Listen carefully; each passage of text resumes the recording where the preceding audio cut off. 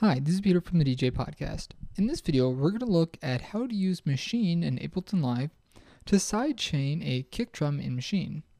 The compressor that Maschine has built in doesn't allow you to sidechain from another audio source. But if you're using a DAW like Ableton Live, you can route the audio out of Maschine into your DAW and use the DAW's compressor to get that sidechain effect. This is really handy if you are using Maschine in a live environment, whether you are DJing completely in live or using CDJs or Tractor. So here I have a new Ableton Live set open, and on it I have one audio track with Maschine loaded.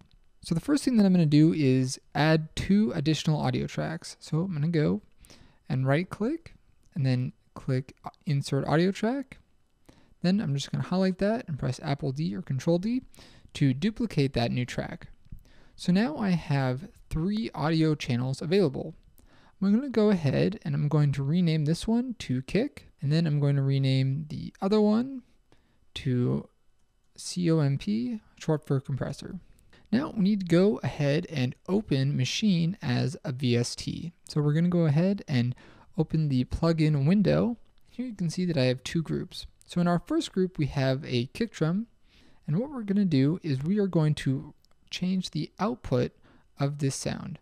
So we're going to first click on the sound, then we're going to go to out, and then we're going to change the output from group to out 2. Then we're going to go ahead and find the sound that we want to sidechain. So we're going to go into group B, and here we have this guitar sound. We're going to once again go to out, and then we're going to change this to out 3. Now in this example, I am using 2 individual sounds, but of course you could do this with entire groups. So don't feel like you have to output everything to its own individual channel. If you want, you can only change the output of the kick drum and you can sidechain everything else to that. So now we have the kick drum routed to its own channel and the sound that we want to compress to another. We're going to go ahead and exit out of the plugin window, and then we're going to change some settings on our second and third channels, input and output options. So on our kick channel, we're going to go down here, and where it says audio from, we're going to change this to 1 Maschine. And then where it says post mixer, we're going to change that to out 2. Then on our third channel, we're going to change that from external in. Once again, we'll set it to Maschine, and then from post mixer to audio 3. So now we'll be routing the kick drum directly to the second audio channel, and the other sound, the one that we want to compress, directly into the compressor channel.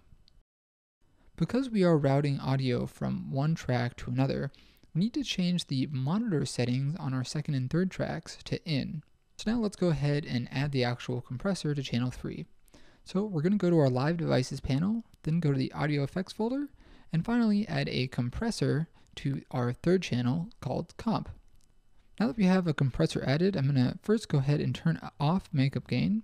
Then I'm going to twirl open the sidechain options. So from here, I'm going to click the button that says sidechain. That will actually turn sidechaining on. And from audio from, I'm then going to select kick, our second audio channel. For this example, I'm going to drop the threshold down to about -15.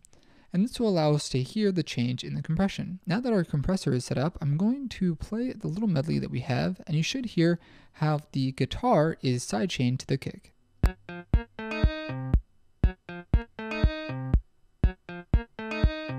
So let's take a listen again, but this time I'm going to turn off the compressor.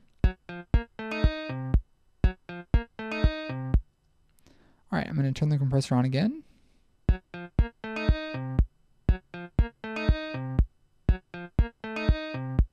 So that is one workaround for how to get sidechain compression in Native Instruments Maschine. If you would like to learn more about Native Instruments Maschine or Ableton Live, subscribe at youtube.com/thedjpodcast or visit thedjpodcast.com for more video tutorials. Thanks for watching.